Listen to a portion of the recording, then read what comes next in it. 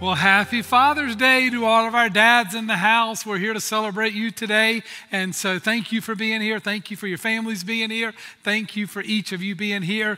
I'm Danny, the campus pastor here at our Banks Mill location, and I have the opportunity to share God's word with you today. I'm excited about that, but I do want to say to all of our dads, just thank you. Thanks for loving us. Thank you for caring about us. Thanks for providing for us. And I pray that you have a fantastic day today and get to kick back and enjoy, watch TV, take a nap, whatever you want to do today. So enjoy your day. Also want to tell you as you leave today, be sure you stop by one of the tables on either end of the foyer. We have a little something there for you as you exit that you will enjoy after lunch, or maybe you're like me, you're going to eat it before lunch, but just a little gift for you to say Happy Father's Day. But again, Happy Father's Day to all of our dads. So glad that you are here and so glad that you make our lives much richer. So thank you for that.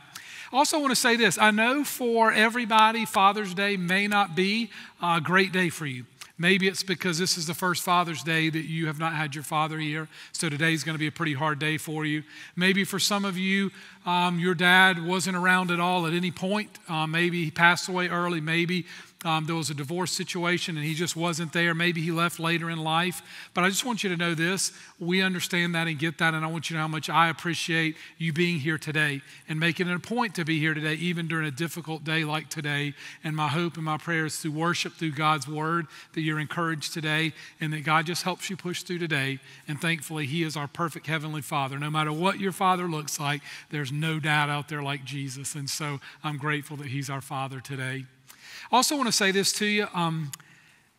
Sometimes I think that people are under the impression falsely that pastors have their life all put together.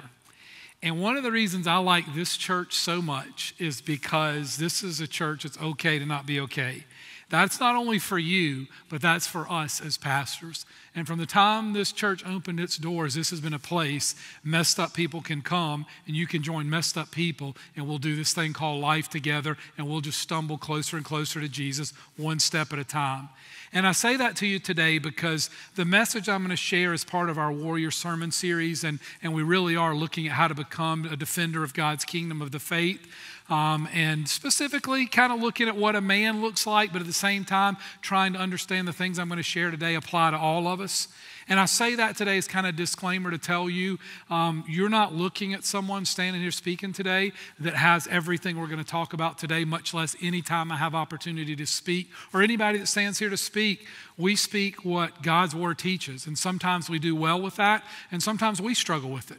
And we're tempted, and we have our ups and downs, and we have our faults like everybody else. So I want you to understand as I share some challenging truths today, I'm saying it to us. And I want you to know this. I've spent a lot of time on this message and have gotten kind of beat up over it. So whatever I share with you today, I just want you to feel the agony with me a little bit. I'm just kidding. But I just want you to understand that I'm struggling with some of this stuff too.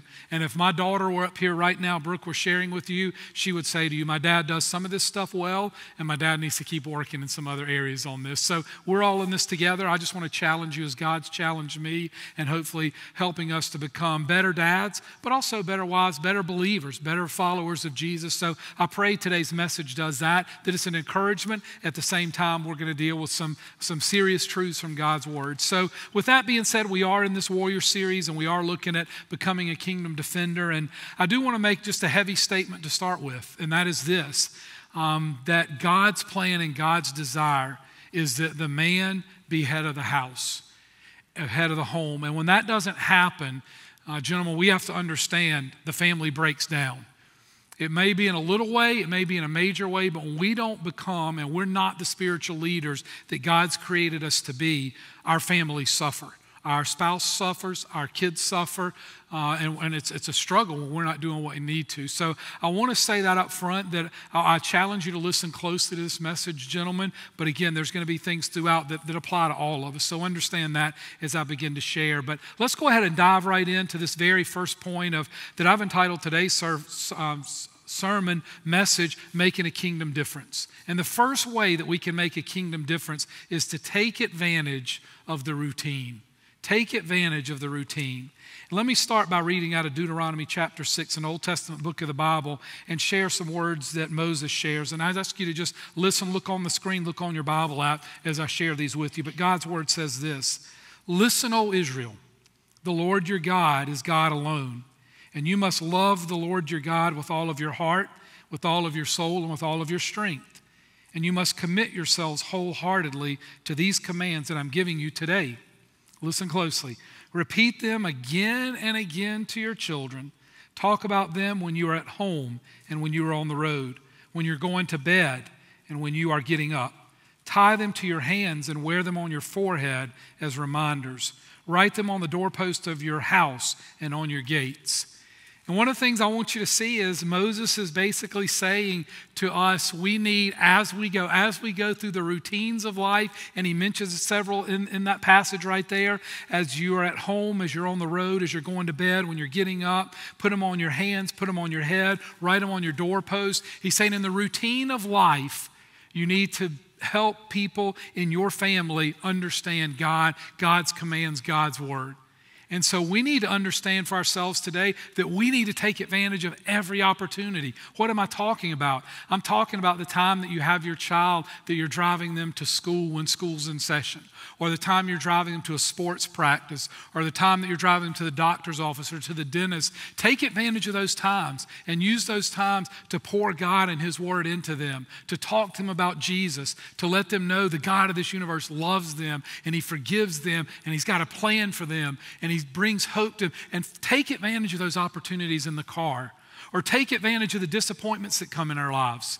When that child's going through a disappointment, instead of having a pity party with them, stop and sit down and talk to them about the fact that God's with you and He's watching over you and He's there for you and He's going to get you through this, whether you understand it or not, that He's there, and remind them of that. Or when you are seeing a sunrise or a sunset and the beauty that either of those can create for us, and remind them, you know what? The God of this universe put that up there for you to enjoy, and He put it up there for you to enjoy because He loves you that much and He wants you to enjoy life. Or maybe something as simple as a bedtime prayer, a bedtime song, or getting up in the morning praying with your child before their feet hit the floor. But setting that day off focused on Jesus. And just taking advantage of all those opportunities that God gives us in life. One of the things I realized with a daughter that's 24 years old is life is fast. And people told me this all along. And I was in youth ministry for 20 years, and I knew how fast that children grow up. But it's amazing to me when it's your own child. You have them in your arms at the hospital, and they're so young and so small, and you feel like, gosh, I've got them for the next 18, 19 years in my home. This is an eternity. And the next thing you know, you turn around and boom, they're gone. So we've got to take advantage of the routines that happen in life. And here's the deal. In order to take advantage of the routine, and listen to me closely on this, you have to be together. In order to take advantage of the routine, you have to be together. And why do I say that? I know sometimes we talk about the fact that quality time is more important than quantity of time. And what I would tell you is quality time is important, but I'll also tell you this, quantity of time is extremely, extremely important. And if you don't believe me, I'll illustrate it this way to you. You look at how you spend your time, and I will tell you what's important to you. Where you spend your time tells me a lot. One of my biggest aggravations is to go to a restaurant and sit down and watch a family sitting there. Nobody looks up. They have their telephones, and dad's just sitting there the whole time, just on that telephone. Doesn't even know what's going on. Mom's trying to calm the kids, keep them at peace. Dad's on there checking stocks, looking at sports scores, doing whatever he's doing on that phone. And his phone is his God while they're sitting there having that meal, not taking advantage of the routine. Or I think about something as simple as a hobby. And I'm really not picking on those of you who love golf because I enjoy golf. But I'm going to go years back. I want to share a little story with you. When I was in Columbia, I had an opportunity to be a member, absolutely free, of 2 country clubs in Columbia, Wood Creek Farms and I can't remember the other one out, just left me. Anyway, and so I was so excited about it. We got this, and it was a full membership. So we had the pool, we had eating, we had golf, everything else. And I'll never forget, because I worked Sunday through Thursday, and my daughter was in school on Friday, my primary day with her was on Saturday. And I'll never forget, that also was the day that I could play golf. And I'll just remember the struggle. This is like it's happening right now, flashing back to this, of how it would take about 4 to 4.5 hours to play a round of golf. And I started thinking to myself, for me, at that stage in my child's life, I started thinking, you know what? I don't want to spend half of my Saturday by myself or with my buddies or whatever else on a golf course, and my daughter and my wife are at home.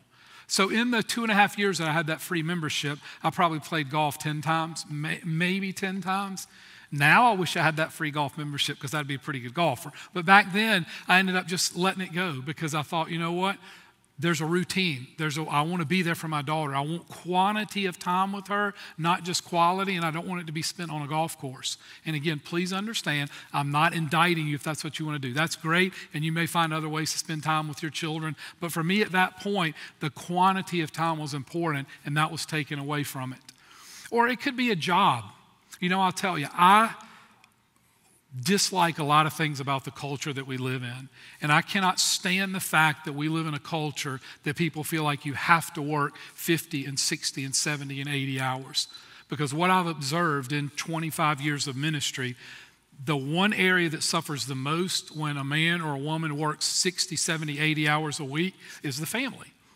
Because they're going to get their rest, they've got to eat, they're going to have their hobbies and stuff, but typically it's the family that suffers most.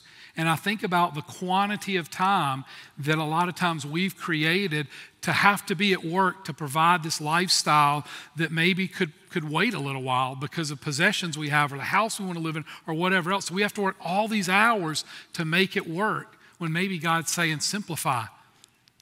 You don't have to have all this stuff. Make this simple. Have the quantity and quality of time with your family.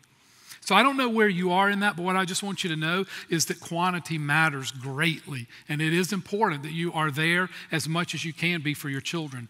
In this box right here are 168 ping pong balls, and they represent the number of hours in any typical week. I don't know, and you probably can't see them. There's 2 colored balls in here. There's a blue one that's right here and a pink one that's kind of buried in here. And the reason why I brought this up to show you this is I want you to understand that a typical child spends 2 hours of their week at church, okay? And that would be represented by the colored balls in there. One you can see, one you can't. Then I want you to notice all the other balls that are in this container. These are hours that they're not at church. Many of these hours they're sleeping. Some of these hours they're in school. But many of these hours are spent with mom and dad.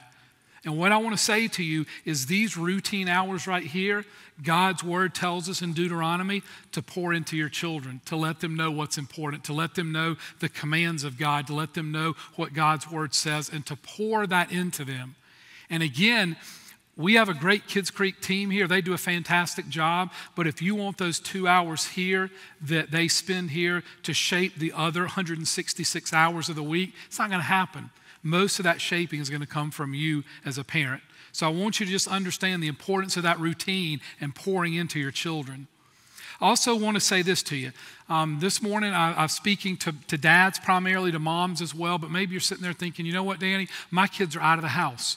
Or maybe you're thinking, I don't even have kids, so why are you telling me this? A couple things I'll tell you this morning. One is this. If you have kids and they're grown, one of the things I want to tell you is this. It's never too late to take care of the routine.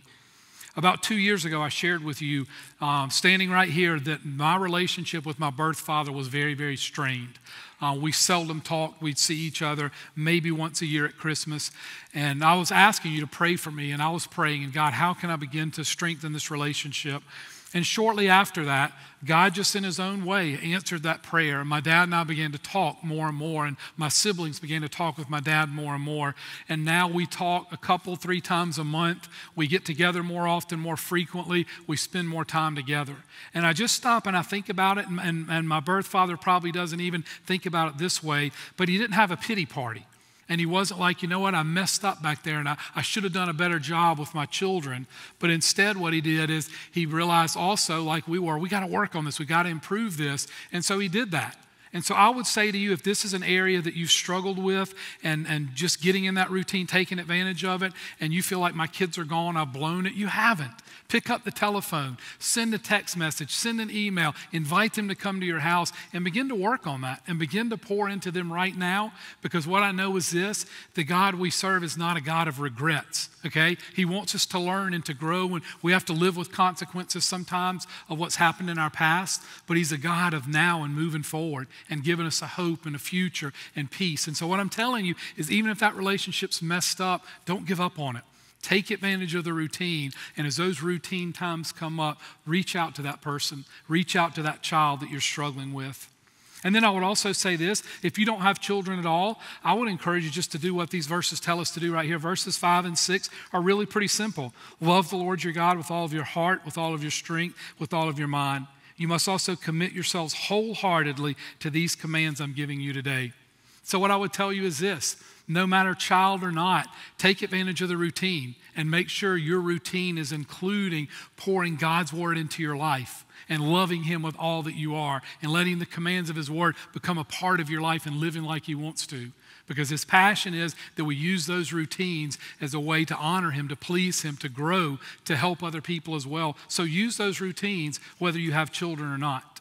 So the first thing in making the kingdom difference, take advantage of the routine. Let's go to number 2. Lead like Jesus.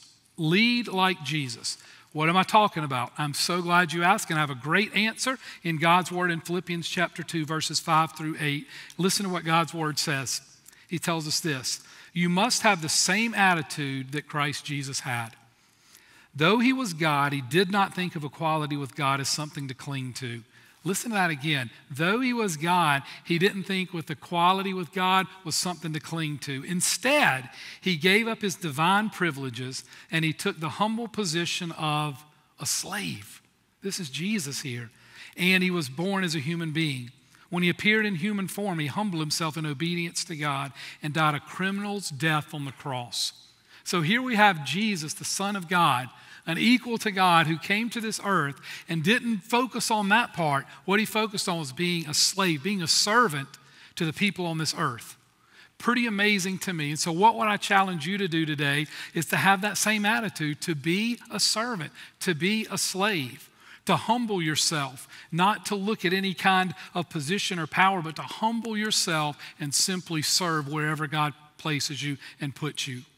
Now I'm going to go on a little bit of a rabbit chase. It's really not, but I want you to listen for just a second, because in the home is where the attitude of Jesus begins, okay?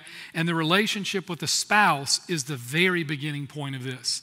And this is the part of the message I'm just going to tell you is you may be a little uncomfortable, guys. I'm just going to tell you up front, and dads on this piece of this, and husbands, because this is where God really challenged me. And at times I do well with this, and at times I don't. But I want you to understand God's called us to be servants. Listen to this. Ephesians 5, verses 25 and 26. And again, if you get upset today, you need to pray and you need to talk to God about this, okay? Because I'm simply going to share with you what God's word says, okay? He says this, for husbands, love your wives just as Christ loved the church. He gave up his life for her to make her holy and clean, washed by the cleansing of the word. Now, let's talk about that for just a second.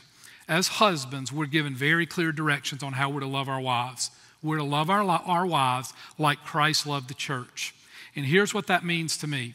That first of all, Christ loved the church with an unconditional love. Okay? It did not matter what anybody else in that church, and the church, understand, is us. It's not a building. But he loved the church. He loves us unconditionally, which means it doesn't matter what he gets back. He loves the church unconditionally. We're told to love our wives as Christ loves the church. That love is to be an unconditional love. Okay? Doesn't matter what you get back, right or wrong. I'm telling you what God's word says. We're to love our wives.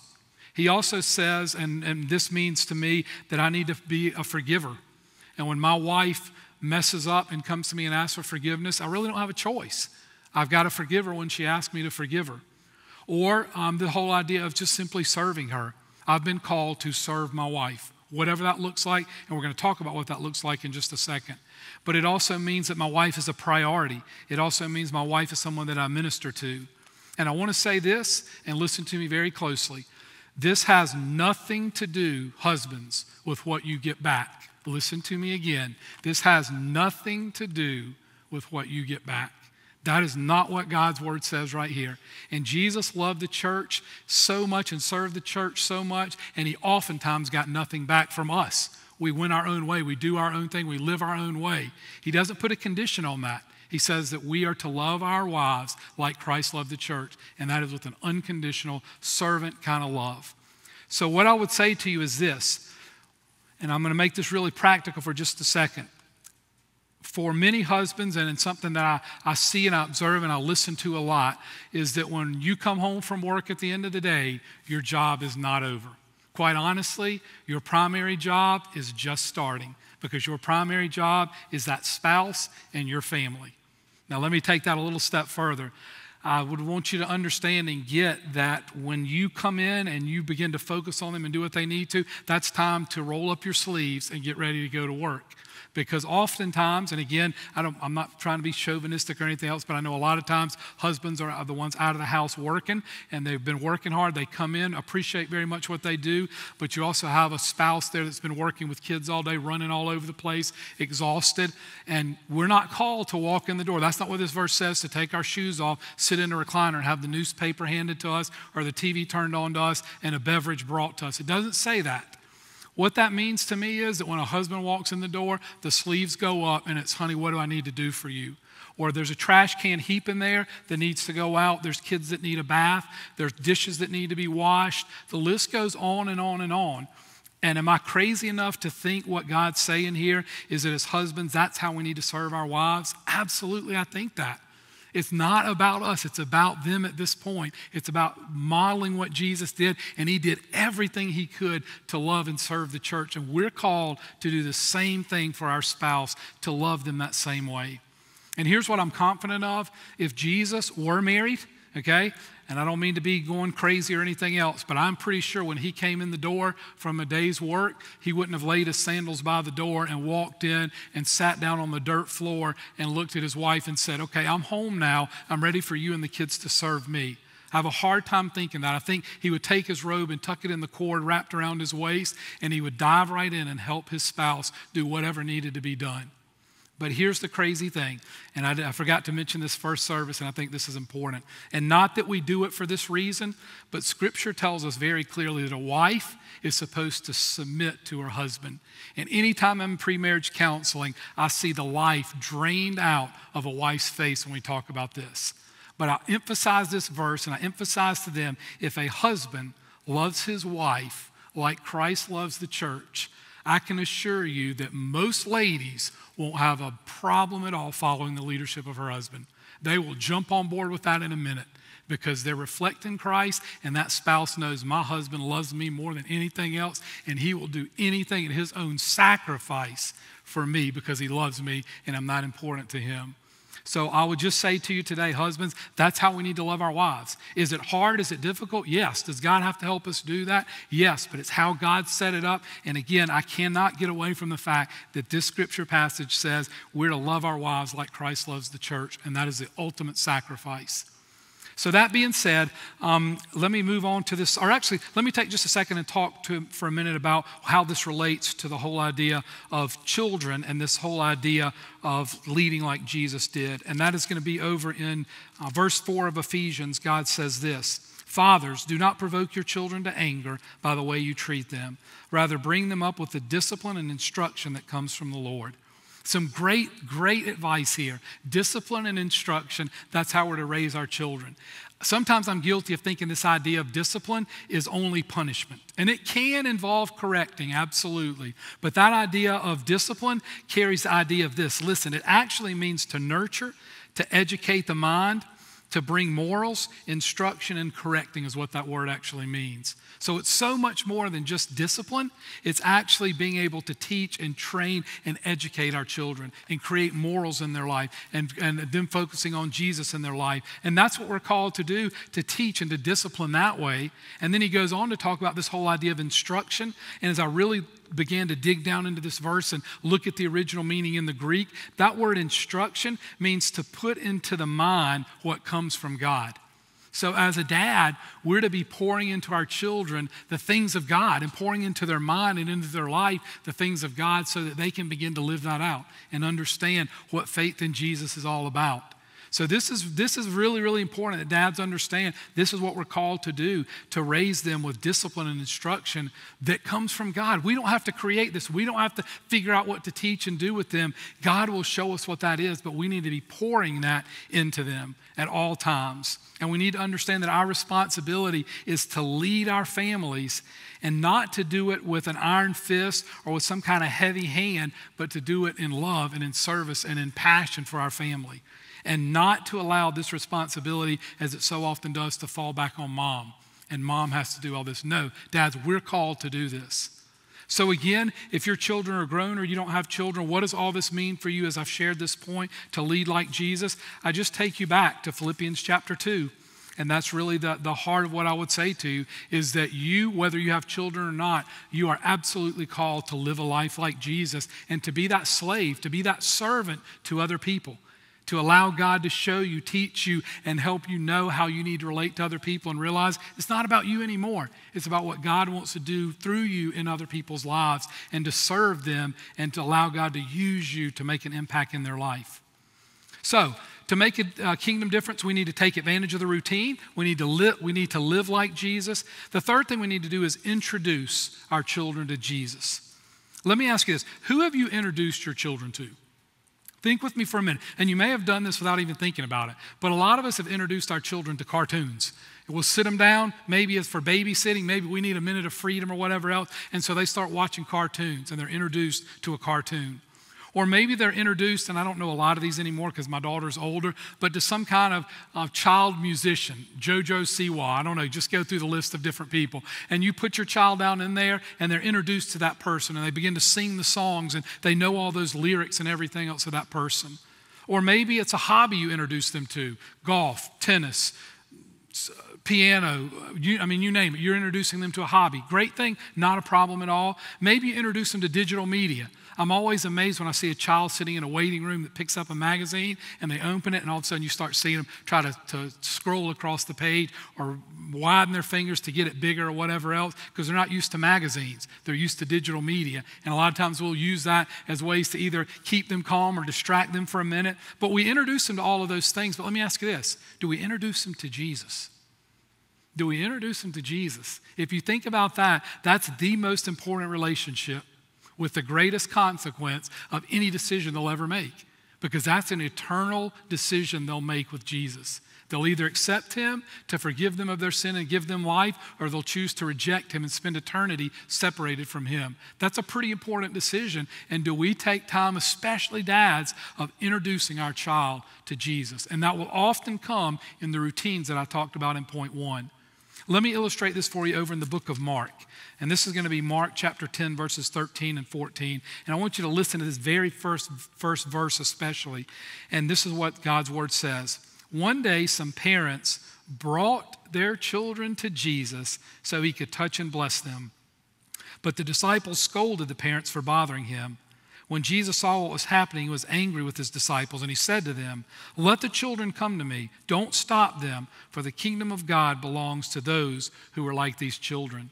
I don't know if you picked it up, very first verse. They brought their children to Jesus. They introduced their children to Jesus. And Jesus scolded his disciples when they basically were saying, he's too busy. There's other things happening, other more important things happening. Jesus says, no, there's not. They need to come to me right now while they're children. And this is such a critical age for people to know Jesus as children. And we know from statistics that percentage drops the older and older kids get. They seem to be more and more independent, doing things their own way, living their own life, and Jesus is not even part of their thought. So it's important that we capture them when they're young, but you'll see here, Jesus is saying, no, bring them to me. And the parents were bringing them and introducing them to Jesus.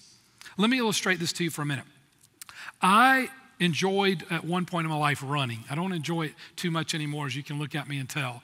But I love to watch track and field. And the last couple of weeks I've been watching the NCAA National Championships. And one of the events I love is any event that has to do with a baton, a relay. And so for sake of what I want to share with you for a minute, I want you to just take the 4x100 relay for a second, where 4 men or women have to pass a baton to one another as they're racing around the track. And one of the things I know from watching them is the baton pass is critical. It can make or break a race. It can win a race. It can lose a race. I also know that you only have a certain span, I think it's about 20 meters, that baton can be passed. And once you get outside that 20 meters, if you pass it, doesn't matter, you're disqualified. It has to be in that particular zone. And so each of those athletes will run around the track. As they get close, they'll reach out, they'll place the baton in their teammate's hand within that 20 meters, and boom, then that person's gone, and that happens again until there's a winner, until the race is over. Let me apply that to what I'm talking about today. I want you to suppose for a minute that the gospel, the message of Jesus' forgiveness, his love, the hope he provides, the eternal life he provides, that good news of Jesus is a baton. Someone handed you the baton at some point if you are a Christ follower, and you took that baton and now you're running with it. If you're a parent, and again, I'm going to speak to dads because we're on Father's Day today, you have that baton in your hand and you have a responsibility to pass that baton to your child that's behind you. And so you've got to take advantage of the routine, and you've got to lead like Jesus, and you've got to get ready to introduce them to Jesus by passing that baton. And by passing your faith on to them, a faith that they're going to ultimately have to decide on their own, but at least have the grounds to know they need Jesus because they're sinful and broken and they need God to forgive them. And so you need to pass that baton to them. A couple things. A lot of times we wait around too long and we fumble with that baton, and we don't ever pass it along to them for whatever reason. It's not convenient. They wouldn't listen to me. It's too hard. It's too awkward to talk to them about that. And we never make that pass of our faith to them for whatever reason. Or what we do is we think we have forever to do it, and we don't. Again, that athlete has about a 20-meter section of track. They can pass that off. You and I don't have forever. We like to think we do, but our kids are growing, and they're getting older and older and older, and chances and opportunities for God to work and use you to plant seeds in their life, those are passing by very rapidly, very, very quickly. I hate to even say it. Some people don't even get a chance to see their children get out of childhood because they pass away. And my question to you is, are you passing that baton to them? Are you passing the baton of faith to them? Are you introducing them to Jesus? Or for whatever reason, are you hanging on to that? For whatever reason, you're not passing it. And I want to challenge you today to be willing to pass that baton to them and realize that it is on a time schedule, that their hearts will naturally get harder and harder and harder the older they go, if you even have that time to pour into them. So take advantage of passing that baton, introducing them to Jesus. And again, I want to speak to those that maybe don't have children, or maybe you feel like this is an area where you blew it. I'll just tell you this: God wants to use every single one of us to introduce others to Jesus. That's his passion in his heart. The mission of Cedar Creek Church, we are all called to be reconcilers to God. We're to help people find their way back to God. It's what drives everything we do here at Cedar Creek Church, is trying to help people, other people, the next person, know that they need Jesus. And so what I would say to you is that applies to your life. If you've got kids, pour into them, introduce them to Jesus. If you don't have them, look for the people God's put in your life, a neighbor, a friend, a family member, a coworker, and know that God wants you to introduce them to Jesus, and he's planted you there for a reason and for a purpose, and he wants you to introduce them to him. So very important that we, first of all, take advantage of the routines. Second, that we lead like Jesus. Third, that we introduce our children to Jesus. And then the last one is to live a legacy, to leave a legacy rather, to leave a legacy. And here's the deal: you're going to leave a legacy. You will choose if it's a good legacy or a bad legacy. This past weekend, 2 different funerals. Thank the good Lord, I got to sit back and watch family members and friends come up and share the legacy that their 2 loved ones had left. With tears in their eyes, watching the family on that front pew, tears in their eyes, just remembering what this person had poured into their life and into their family. That's God's desire, is that we leave that type of legacy, but we will choose the legacy that we leave. I want to share 3 stories with you of 3 different men, and then the 3 different memories that happened as a result of that. So real quickly, let me share these. The first is a man named Liam Gallagher. If you are familiar with British music, you may know that he is part of the group Oasis. I have no idea who that is. But anyway, he was physically and verbally abused by his dad. He actually watched his dad hit his mom over and over with a hammer at one point, and just observed abuse over and over and over again. And he admits the effect it had on him caused him to this day to stop believing in God altogether. He just never understood how God would allow him to be in that situation, to watch this abuse and to receive this abuse over and over again. There's another man named Cal Thomas. Cal is a syndicated columnist. He's also a very vocal believer. And his thoughts on his dad go like this. What he did for a living was not the most important thing in my life because it didn't seem to be the most important thing in his life. I do remember the Lionel train set he bought me one Christmas. I still have it and would never sell it at any price. I'll never forget the hours he spent with me setting it up and watching the joy on my face as it raced around the track. I remember the backyard games of catch and the movies he took me to when they were worth watching. None of the things I remember about my father had anything at all to do with his lifestyle, whom he knew, or the places that he had been. Just 1 second here. There we go. No one will ever know.